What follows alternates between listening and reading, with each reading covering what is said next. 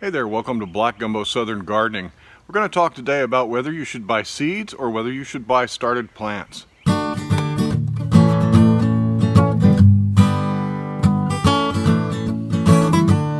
This video is especially useful, I hope, to newer gardeners who are asking themselves, should I get seeds? I see all these people in the gardening forums and online and in social media buying seeds and starting seeds. And I also see all the wonderful plants at the big box store, and what's best for me?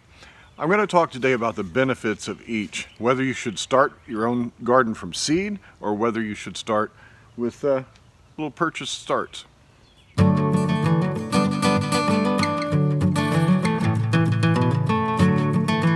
Let's talk first about seeds. Should you sow your seeds indoors early under grow lights? Should you sow your seeds in seed trays and put them in the sun outdoors? Should you sow them directly in the garden? What's the benefit of that? You can do any of those.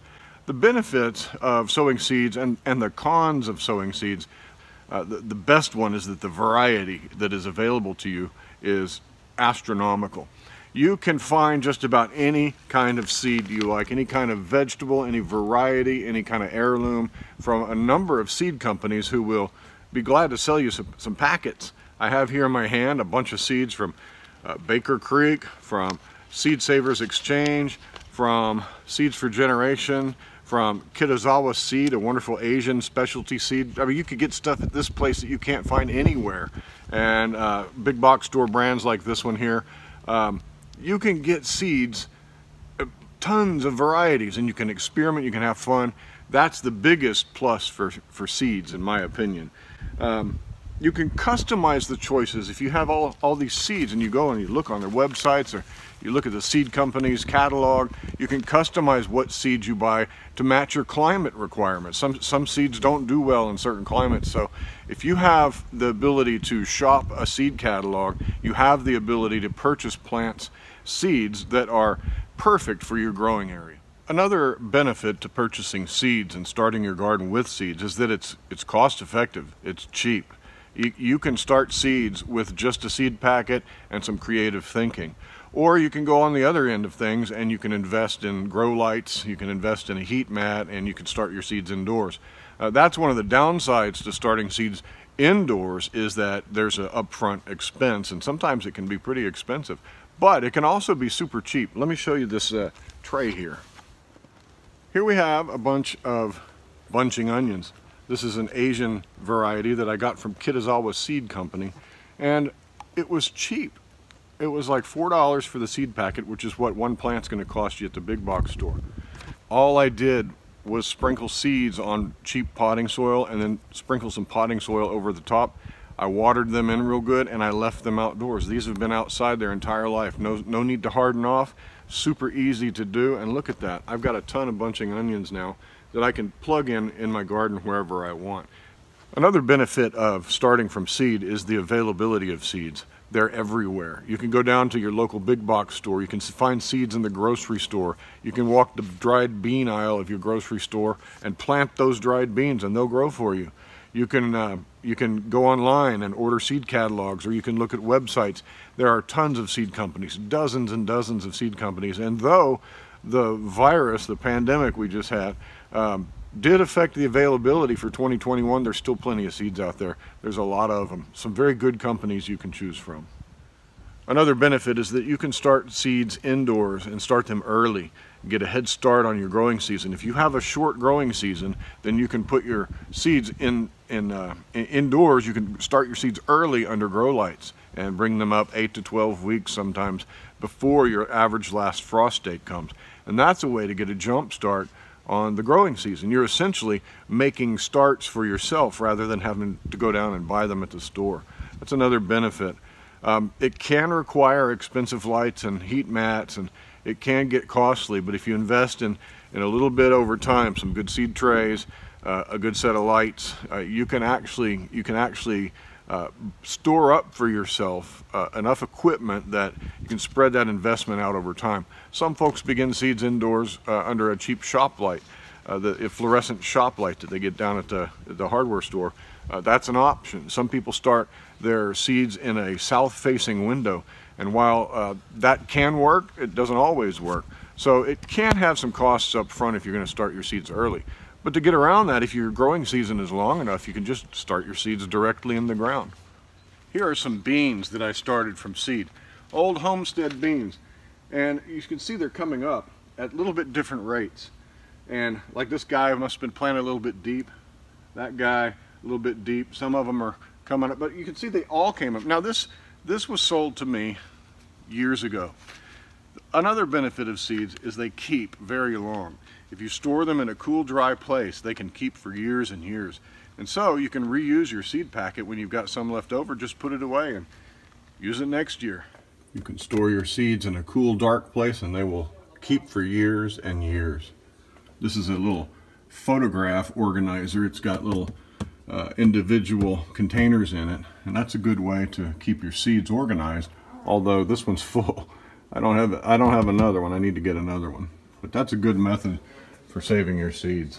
There's another advantage to starting from seed. You can choose varieties like open pollinated seeds or heirloom seeds that allow you to save your seeds from your harvest and plant them again. And that's even more economical. Plus, you can learn by planting your own saved seeds again.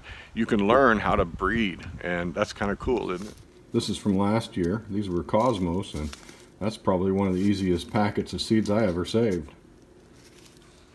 One of the benefits of starting your own seed is you can start a whole lot of plants and have a surplus. And that gives you backups. I call them my B team. They sit on the bench in their pots and they grow. And if I need plants, if one of my plants dies, then I can easily get one of my backups. All these little tomato starts I started from seed. And these guys are my backups. If I lose tomatoes out there, I have cheap backups. Now, I also have plenty to share. Plenty to share with friends. You could sell them, you could give them away, or you could grow them in pots if you're not growing in the ground. But you can always have a surplus of plants if you start your own seeds. It's very economical, and you can choose the best ones that come up. Yes, I am an advocate for starting your own seeds. These are my pepper starts. I have planted these from seeds, and so these are all my backups. Look at all that surplus. I'm going to be able to give some to my son. I'm going to be able to grow some in pots. Look at all the surplus herbage I've got. I've got tons of chamomile. I can pot those up and have extra. I think one of the most enjoyable benefits from starting your garden from seeds is the sense of accomplishment you get. As a gardener, you see that tiny little seed and you plant it in the ground, and next thing you know, you've got big plants like these, and you're eating out of your garden from a tiny seed. And that's why I started the Single Seed Challenge, is to appreciate that single tiny little seed and the potential that's stored in there, the beauty of life, the beauty of the cycle of life and death in the plant world. It's an amazing thing. So go take a look at that Single Seed Challenge and see if you'd like to participate. There is a downside to starting from seeds, is that some plants, like blackberries here, some plants don't start well from seed. You can do it, but it's much better to purchase like a bare root plant like this, or a goji berry. You can't really start goji berry seeds. They are propagated through cuttings. Same thing with figs. A fig is actually an inverted flower. The seeds inside the fig generally aren't going to grow for you. You start fig trees from propagation, and so you start cuttings like this. So seeds aren't for every kind of variety. There are some trees that you grow from seed that will grow for you, but won't give you a very good tree. These are apples. They're started from grafts. And you can see that that graft on top of that rootstock is starting to bud out.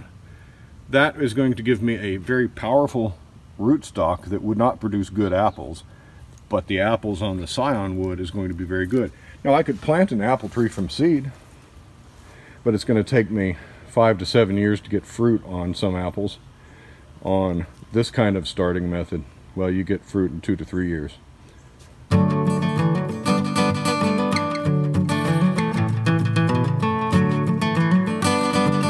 Let's talk now about buying starts from the store. Now, when I say starts, it means they already started the seed for you. Big companies like Bonnie Plants, Bonnie does a good job at starting plants in regional centers where they start varieties that are going out into that region, and those varieties tend to grow well there. That's one of the benefits of buying starts, is oftentimes the plants are selected for your area. Buying starts is good for your short season areas. If you have a short growing season and you're not starting your seeds early indoors by yourself, well, the big companies are doing it for you. They get you a jump start on the season because they're growing in big production houses where there's controlled climate, and they're getting you a head start on a short growing season. If your plants if you only have 90 days to grow food, then you need to go with starts more than likely. Usually when you buy starts, another benefit is they're usually very healthy plants. They're usually hybrids. They're selected for disease resistance. They're very tough plants, and oftentimes when you buy these starts, you're getting some pretty good plants. When you buy starts, you're not having to invest in seed starting equipment, or there's no upfront cost. Usually it's just go down to the store, make a selection, and bring them home, and you're in business. You can start planting right away, so there's no need for expensive setups when you buy your starts at the store. Another benefit is that it's easy. If you're a beginning gardener and you don't have a lot of knowledge about gardening just yet, it makes it really easy to get a successful start if you go down and buy your starts at the store. That is an easy way to get into gardening, and I strongly recommend it. And though I start my own seeds, and I start tons of seeds every year, I still buy starts. In fact, I've got some out here in the garden that I bought just the other day. These I purchased as starts. This is perilla. These I grew from seed. Dwarf tomatoes. Yum. There's another benefit to buying starts. You don't have to harden them off.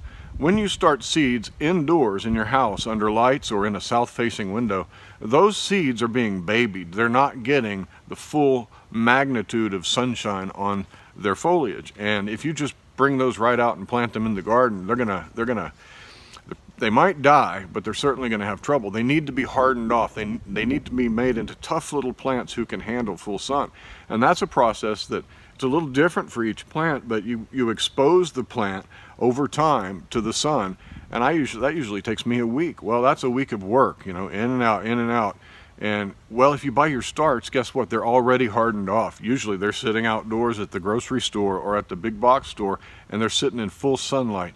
When you buy those plants, I like to select the ones that are actually in full sunlight and not the ones way in the back that, who knows, they may have been in the shade for a while, but they're already hardened off for you, so you don't have to go through that process. That's a good benefit.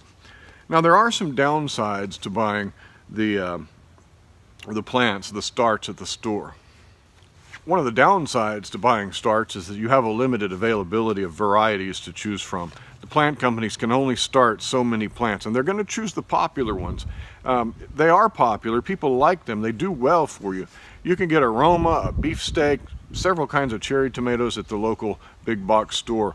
But if you want something that's like an unusual variety, or you want to try some giant Amana orange from the Amish country, or you want to grow some unusual heirlooms, then you're going to have to start from seed, because the variety, the selection's just not there. There's often some specialty there's often some specialty plant nurseries that will provide those kinds of things. I found some Korean perilla, which is something that I was planning on growing from seed. I found some at my local nursery. It was awesome. There was only a couple left, and I've planted them in my garden. So yeah, sometimes you find it, but usually the selection of varieties is not quite there. Finally, I think the most significant con when you're buying your starts is that they are expensive. This squash plant right here, this squash plant was like $2.50. All the other plants in this bed that are not squash were cheaper than that one plant. All those peppers are from seed that I started myself, but there are 4 squash plants in here that I purchased as starts. Well, that's $10, you know. $10 is a lot of seeds. I can buy several kinds of varieties. So it can build up, it can get expensive. If you go down to the big box store and buy, tomato plants, say you want 10 tomato plants, well, that's an investment, and that's the biggest knock against, that's the biggest con when you're buying plant starts. Let's go look at some starts. Here we are at my local equine and pet center, and they've got some bonny plants out here that look pretty good. Let me show you what to look for and what to avoid. When you're buying these kinds of plants, obviously you would avoid that guy. But you want to look for plants, in my opinion, that are younger and smaller than they are mature. You want to avoid roots getting bound up in those small pots. These plants right here are entirely too large for these little pots. Now that's a healthy plant, needs some pruning, but I would buy a smaller version of that. This plant right here, you get 2 of them in one. Tomatoes divide easily. Look for that. Yeah. So one thing you want to do is avoid plants that seem stressed, diseased, or sun scalded. You want to avoid plants that are discolored. You want to avoid plants that are laying over like this. These plants look like they're too big for their pots and are starting to get sick. Another thing, I prefer to buy plants that don't have fruit on them. When a plant has fruit on it in a tiny little pot like this, this plant is too immature for that fruit. That plant is stressed, and the fruit on there is telling you that it is it's bolting to try to complete its life cycle because it feels like it's stressed. So I avoid these kinds of plants that are large and already have fruit on them. You might think that's a head start, but it's not. You'll want to research your variety. There are some plants like cucumbers that don't do well being transplanted. There are some cucumbers, most cucumbers prefer to be direct seeded, but if you're gonna buy your cucumbers, be prepared to snip out a lot of those little plants. That's too many plants for the space. And cucumbers don't divide well. I would also avoid plants that have signs of disease. While these plants sit out here, they can get pests. They're exposed to the open, and you know, you can get pests that come and harm your plants and lay eggs underneath. Always look underneath to see if there are any insects that have laid eggs on your plants that you're going to buy. Here we have a serrano pepper that's entirely too large for its pot. If you buy this, you'll want to kind of tease those roots apart. That's in the wrong spot. Another thing, always look at the label. Don't go on the sign itself. Always check the label. And sadly, I've seen kids think it's funny to swap labels around, so yeah, watch out for that. You want to avoid plants that are looking like there's nutrient deficiencies going on. You want to avoid flowering plants. These pepper plants are stressed out, just like those tomatoes. They're putting peppers on in the pot that's too small for the plant. That's a sign of stress. I'm going to buy some herbs. I'm going to buy some marjoram. I'm going to buy a coneflower. And yeah, it's just easy sometimes to buy these and plug them in where you have space. So just look for healthy plants. Smaller is better. Don't buy the gigantic ones with fruit on them. And don't buy the diseased local. Food store has a good variety here of good seeds from my favorite seed company. This is good to see. So there it is, the benefits of starting from seed and the benefits of buying starts at the store. They both have benefits. I practice them both, but I hope it's been helpful to help you make decisions, especially if you're a new gardener, that it's really easy to do both with a little bit of knowledge. Hey, thanks for joining me on Black Gumbo Southern Gardening. Please subscribe to our channel. We're about to hit 100,000 either tomorrow or the next day. I'm so excited. That's a great milestone. So I thank you. I thank you from the bottom of my heart for all of your views and all your subscriptions. It really means a lot to us. Hey, like us on Instagram as well, and we'll talk to you next time. Happy gardening to you. Bye-bye.